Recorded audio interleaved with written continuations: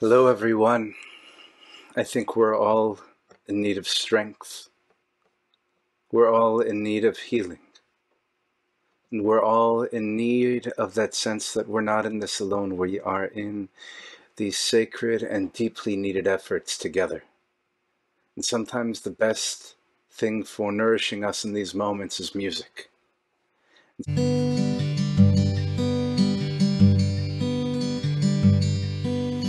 We shall overcome.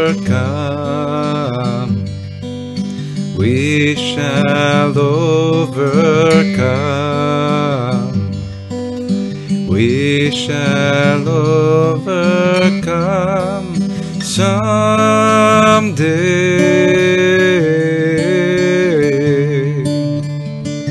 Oh, deep in my heart,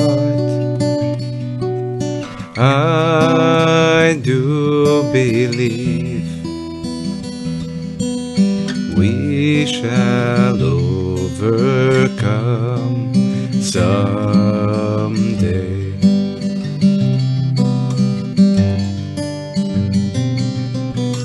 We'll walk hand in hand. We'll walk hand in hand. We'll walk hand in hand someday.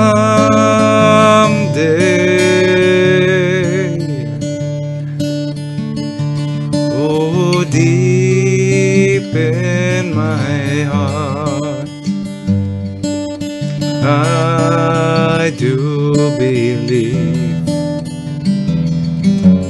we shall overcome someday.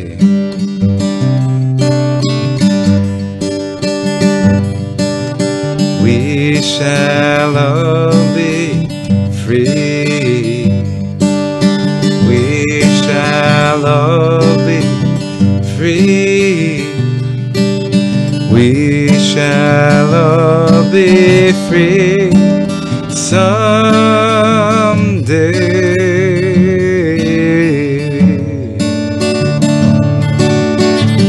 Deep in my heart, I do believe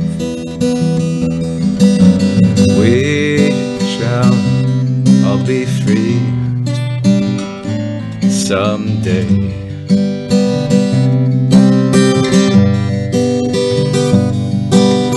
We are not afraid.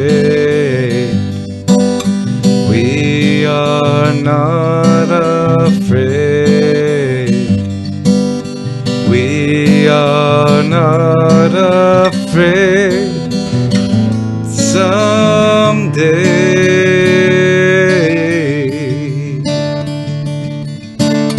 Deep in my heart,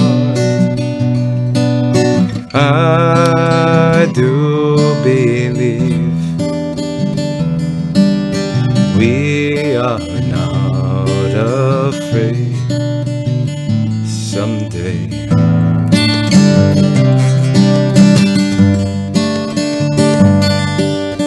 We are not alone. We are not alone. We are not alone today.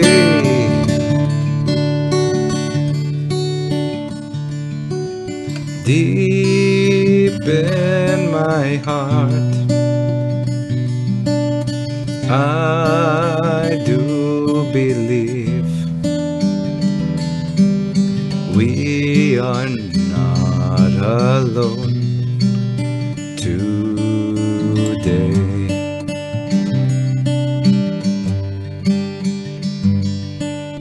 We shall overcome. We shall overcome. We shall overcome someday.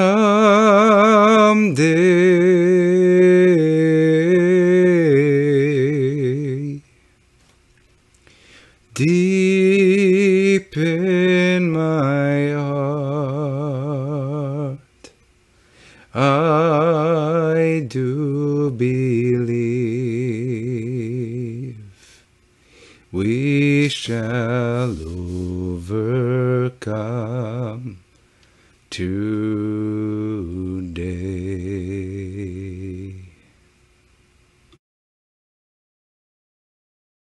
Hey everybody, Governor Phil Murphy here. The past week has been a time of deep reflection for me, as I suspect it has been for many of you. Across our state and country, people are demanding transformational change in a way we haven't seen in maybe 30 years. I support these protests, as I know many of you do. The pain associated with this movement is real. It is the pain and fatigue of decades, generations, centuries of inequality and systemic racism. It is an experience that many people, most, myself included, will never know firsthand. The names of this movement must be said again and again.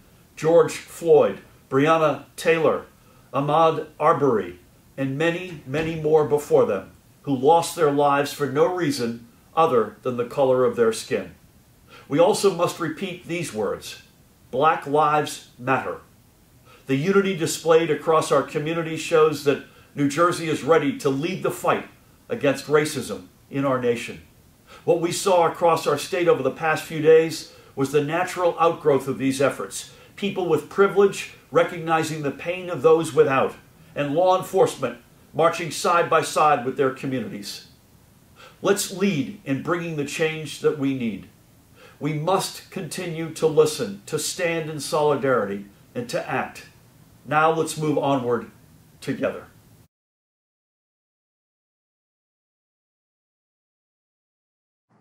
My name is Rudy Fernandez, and on behalf of the entire Livingston Town Council, myself, Sean, Ed, Al, Michael, what occurred in Minneapolis to George Floyd is never acceptable. When something like this occurs, it makes us angry and outraged. It also undermines the good work done by the majority of police officers, especially those right here in Livingston. Livingston is a community where we come together and proudly celebrate diversity and inclusion, and this is embraced not only by our residents, but also our employees and our police department. The officers of the Livingston Police Department regularly participate in all the multicultural events we offer. And in Livingston, we all believe that our diversity is our strength. We host events throughout the year, every year, that demonstrate this commitment and shows that Livingston is a community where we come together and proudly celebrate each and every culture. I mentioned the quote earlier this year at Livingston's MLK Day of Service event, which is equally, if not more appropriate at this time. Rabbi Prince, the spiritual leader of Temple B'nai Abraham in Newark, and later right here in Livingston, was very active in the area of social justice locally, nationally, and internationally, and brought Dr. King to the congregation back in 1963. Rabbi Prince said back then, "Neighbor is not a geographic term. It is a moral concept. It means our collective responsibility to the preservation of a man's dignity and integrity." We need to continue to embrace this philosophy today, tomorrow, and every day.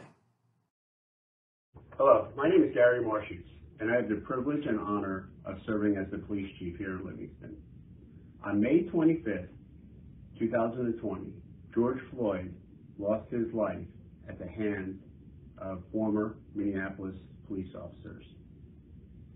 The video was difficult and disturbing to watch, even for a seasoned law enforcement officer.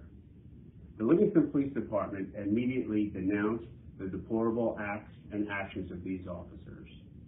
But I want to reassure the public that things are different here in New Jersey. In New Jersey, and more importantly in the Township of Livingston, we have mandatory training to help prevent an incident like this from happening. Our officers receive training in racial profiling, anti-harassment, cultural diversity, use of force, verbal de-escalation techniques, and implicit bias. My door here at the police department is always open to continue this dialogue and to discuss the issues at hand. Thank you.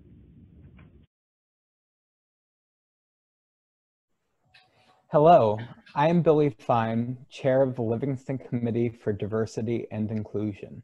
Over the last several months, life as we know it has changed drastically.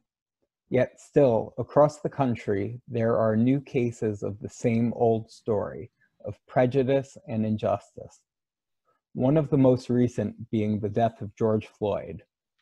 This tragic event reinvigorated the discussion on race issues in America in a way we have not experienced in decades.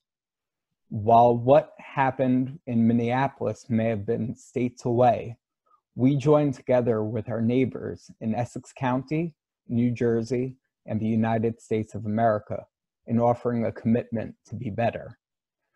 I am proud to know that Livingston offers such an emphasis on celebrating our diversity and inclusion in meaningful ways, giving opportunities for education and interaction.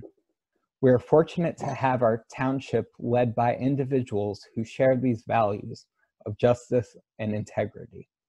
We have a police department valiantly led by Chief Marshutz, operated with the intention of community policing, which offers to protect and serve with their mindset in their daily activities and engages with citizens to show that we are stronger when we work together. Livingston recognizes the pain and sorrow felt by our residents and will continue to strive for a better society for all who call our town home. We can only do this with meaningful conversations and with your help. Please stay safe and remember your town is here in service of you. Thank you to the Livingston Mayor and Council, as well as all who keep our community safe and functional. My name is Faith Joy Dantowitz. I am one of the rabbis at Temple B'nai Abraham here in Livingston, New Jersey. Judaism teaches that God created every human being in the divine image, and God breathed life into us. The Hebrew word neshama, soul, shares the root for breath, nishima. When George Floyd was murdered last week, the police officer literally stole his breath. It is difficult to breathe knowing a human being brazenly snuffed out his life. For many suffering from COVID-19, it is difficult to breathe. And we are witnessing a higher impact on people of color during this pandemic. That is because it has been difficult to breathe for Black people since the founding of this nation. America, the land of the free and the home of the brave, has not lived up to its aspirations. When we do not see the divinity in another human being, we diminish holiness and life in our world. This past week, human beings across our nation are inflamed as our cities have sadly also been on fire. The fire rages when injustice is allowed to breathe while justice is suffocated. To this we say, enough. Stop. It is time to stand up for every human being, to recognize that when one person suffers, we all suffer. We are commanded via Hafta l'reacha kamocha, to love your neighbor as yourself. We are commanded lo ta'amod al dam reacha, do not stand idly by while your neighbor bleeds. And we are commanded in Deuteronomy, tzedek, tzedek tirdof, justice, justice you shall pursue. The repetition of the word tzedek, justice, means that we can not only care about justice in a theoretical manner. We can not only care about justice when one Black man's life is destroyed. We must care about justice now and always and work to snuff out the injustice built into the system. And we must listen to the voices of people of color, which also include members of the Jewish community. As cities and towns across our nation stand up for injustice today, I pray that we stay awake to this injustice, and that we continue the work to build the world as it should be. Amen.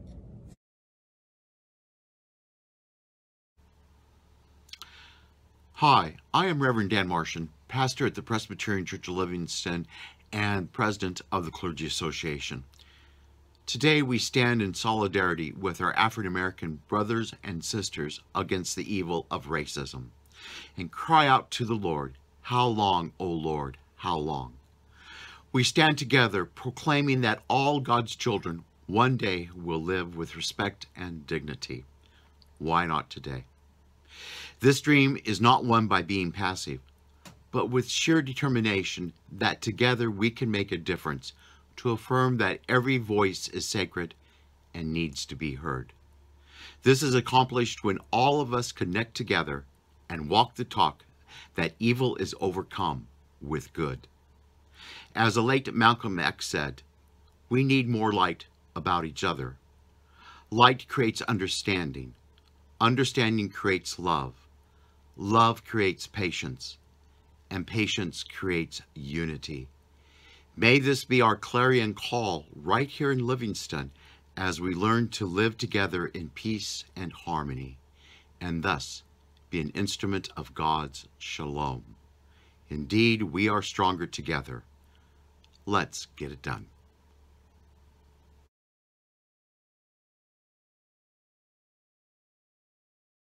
My name is Keith Times. I'm here to tell you about the opinion of the situation that happened a couple of days ago with George Floyd that was killed by police. And I think this is not right. I think the police overstepped their boundaries with excessive force. And I think that the police should give respect to the Afro-Americans, which they don't at times. And I think that the world will be a better place if we get along with everybody. I think it's a tragedy. And I'm so glad that in this country we have the right to protest, but not rioting, because rioting is not right. Looting business and stuff is not right. You hurt your own country, your own places that you live at. We have to go back to these places now; they all burned down. But yeah, I believe that things will get better. I think things will get better over the years, and we can overcome this. And I hope that things will definitely get better, and we can live in harmony and respect each other's values regardless of race. Thank you. Shalom, everyone. This is Rabbi Simeon Cohen from Temple Beth Shalom. The Talmud records a famous debate between two rabbis, Rabbi Akiva and Rabbi Shimon ben Azai, who both lived about 2,000 years ago. Their argument was over a profoundly significant question. What is the single most important Jewish teaching? Rabbi Akiva said, "Oh, that's easy. Of course, our greatest teaching is ve'ahavta l're'echa kamocha. Love your neighbor as yourself. That is the most basic principle of the Torah." But Shimon ben Azai said, "No, Akiva, you're wrong. I know of a principle that is even more fundamental. On the day that God created human beings, God created them B'Tselem Elohim, in God's image.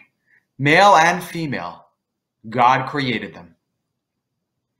Friends, there is no single teaching that is more important to take to heart at this incredibly difficult and fraught moment for our country. Every human being, regardless of race, religion, or gender, is created in the image of God. Every human being is a reflection of God. And every human being, regardless of who they are, deserves to be treated as such. And that is a fundamental religious principle that has been forgotten for far too long in our country. And so today I want to offer a blessing that Jews recite each morning during our daily prayer service. Baruch atah Adonai, Eloheinu melech haolam, she'asani b'tzalmo. Blessed are you, Lord our God, sovereign of the universe, who has created us in your image. May we all keep that blessing in mind as we navigate these dark and difficult days ahead. And to that blessing, we all say, Amen. My name is Saba Khan and I am a Livingston resident, a community I love very much and deeply. I actually just got done picking grocery items from the Interfaith Food Pantry of the Oranges, which is a makeshift food pantry, and then delivering to families who have no food to eat. To me, that is America.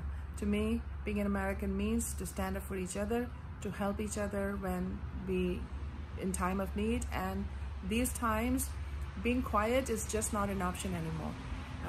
If we don't stand up for justice and for racial equity, I'm not sure what we are standing up for anymore. So I stand in solidarity with the Black community, with the African American community, and definitely support anybody who wants to talk about and work towards ending hate and racism from this country. Bye. Hello, my name is Neeta Kamat Juvakar, and I am a proud resident of Livingston. I want to state that I stand in support of the current movement of equality and equal justice, and I want to thank the Township of Livingston for promoting that and for promoting diversity in our town, supporting diversity in town, and the same goes for the police of Livingston. Really appreciate their work and their attitude towards their work. Thank you so much. Hello, Livingston. I'm Reverend Susan Gillespie. I'm the pastor at Trinity Covenant Church on East Cedar Street in Livingston. We're in the middle of multiple crises these days, and so I hope that with everything going on, you're still being careful about not getting the virus.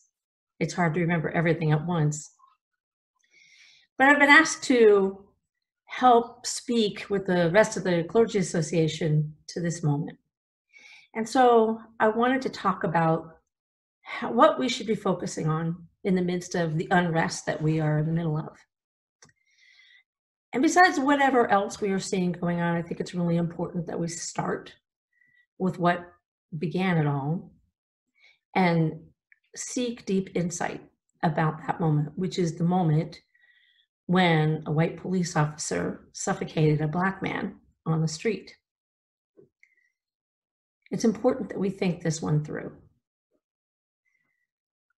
We've seen the video from different angles. We understand that this was not in the midst of a struggle. No, it was actually one man assuming that he had the right and authority to snuff out the life of another man. What brought us to that point? And this is the thing that I think we have to keep coming back around to. That somehow in the midst of our cultural heritage, what we've inherited, almost the air that we breathe, there is the notion that white bodies are in some way better than Black bodies, that white people in some way have the right to take authority over Black people.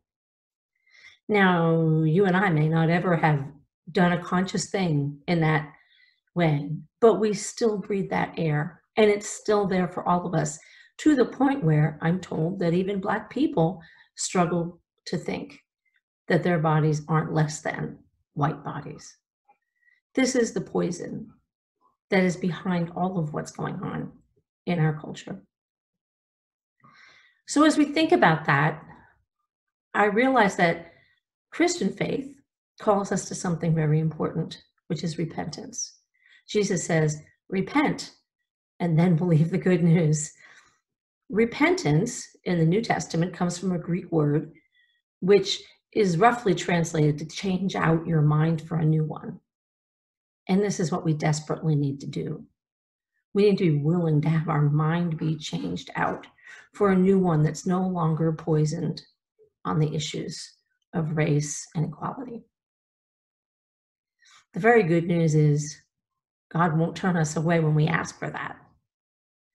Jesus said, what father whose son asked him for bread would give his child a stone?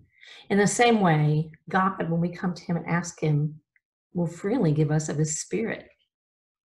So I invite us all to seek the face of God and ask that our minds would be changed out for new ones, that we could truly repent as individuals and as a nation, that the entire spirit of racism, and particularly of anti-Blackness, could be erased from among us.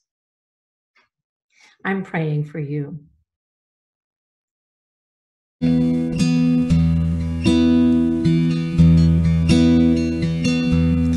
Let us sing this song for the turning of the world, that we may turn as one.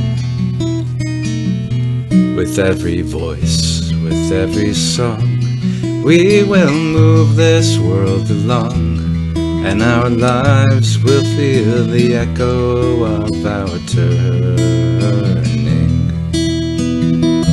With every voice, with every song, we will move this world along.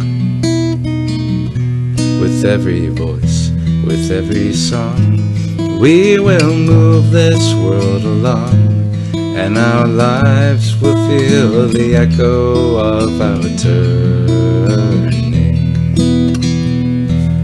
Let us sing this song for the loving of the world, that we may love as one. With every voice, with every song, we will move this world along, and our lives will feel the echo of our loving. With every voice, with every song, we will move this world along. With every voice, with every song, we will move this world along, and our lives will feel the echo of our loving. Feel free to join in. Let us sing this song for the healing of the world, that we may heal as one. With every voice, with every song, we will move this world along, and our lives will feel the echo of our healing. With every voice, with every song, we will move this world along. With every voice, with every song, we will move this world along, and our lives will feel the echo of our healing. Let us sing this song for the dreaming of the world, that we may dream as one.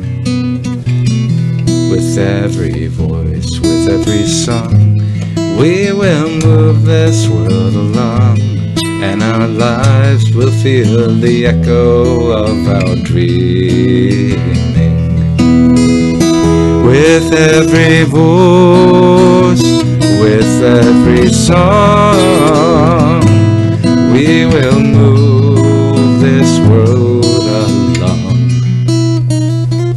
With every voice, with every song, we will move this world along, and our lives will feel the echo of our dreaming, and our lives will feel the echo of our healing, and our lives will feel the echo of our loving, and our lives will feel the echo of our turning.